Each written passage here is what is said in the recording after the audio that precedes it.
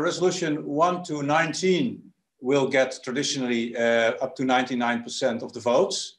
99% will vote with management, North Korean as I always call it.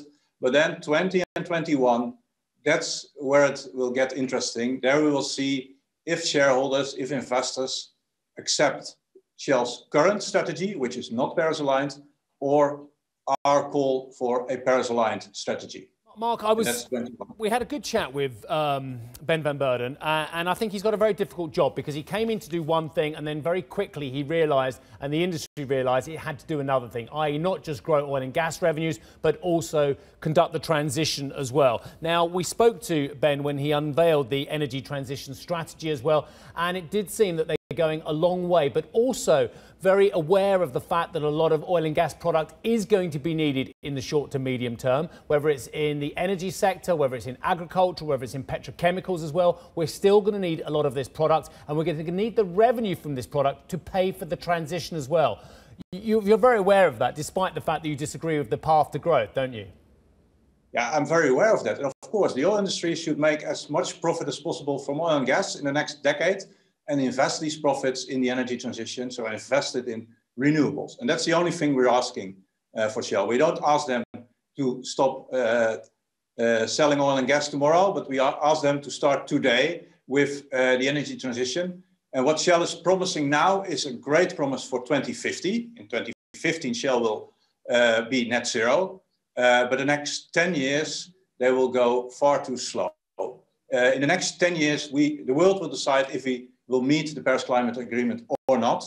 And at the moment, the entire oil industry who can make or break the Paris Climate Agreement is on a path of breaking the Paris Climate Agreement. They need to cut emissions by at least 25% and preferably 45% to be on a 1.5 degrees pathway by 2030, not by 2050. Mark, I think when you look at proposals like yours, often the only chance you have to get them through is for some of the major shareholders to get aboard as well. The fund management companies, the pension funds, the institutional investors. Give us a line on how you think they're doing on their own commitments and whether you're going to get the support you need. One by one, the investors realize that climate change is such a big threat to all their billions that if climate change gets out of hand, if we don't meet the Paris Climate Agreement, all their investments are at risk. And therefore, one by one, they're asking the oil industry to change. But that takes time. What we do is not usual. Investors are used to do engagement, behind closed doors discussions. We make it very public. We make very visible what investors want. And in the past, we've proven that only a growing minority is enough to compel Shell to make new promises. In 2017, our second resolution, Shell wanted to do nothing about renewables. And then, just because 6% voted for our resolution, they made the industry-leading promise to cut all their emissions by the end of 2017. So that's thanks to a minority of progressive shareholders who fully realize how all their assets are at risk.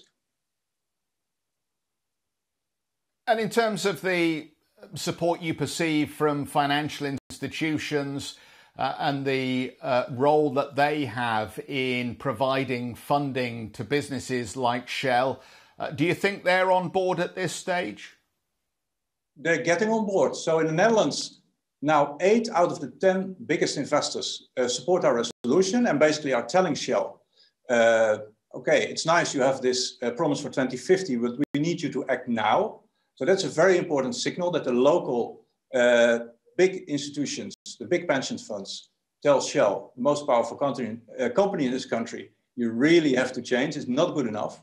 So they have a lot of influence. And let's face the facts, these are the only people the CEOs of the oil majors have to listen to. They're not going to change on their own accord. They need to push, they need to support, and if needed, force of the shareholders to change course.